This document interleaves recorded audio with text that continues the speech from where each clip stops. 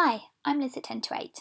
In this short video, we'll talk about setting availability for both staff and locations.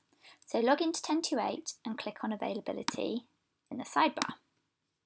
Then click on the location you want to edit from the drop-down. I'm going to click on 10 to 8 Cambridge, click Edit, and then change the hours you want. I'm going to add in Thursday hours. Click Save.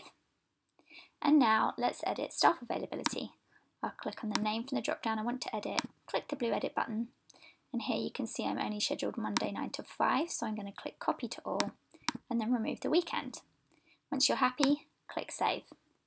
So we've set up availability. You'll also want to add or attach the location or staff to a service so that they're all linked up on the customer booking page. So let's go to Services and pick one to edit. I'm going to edit the in-person meeting. As you can see here, the staff doesn't include me and the Cambridge office isn't in the location. So let's click Edit button. Scroll down, click on the empty box here, and when I begin typing in the location, the right things are going to pop up. So I'm going to click on my name. So now I'm attached to this type of meeting and so is the Cambridge office. Now click Save.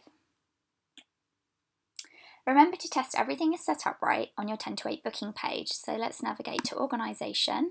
Click on our 10 to 8 URL and have a play around on the front end and make sure that the right services are set up with the right locations and the right staff.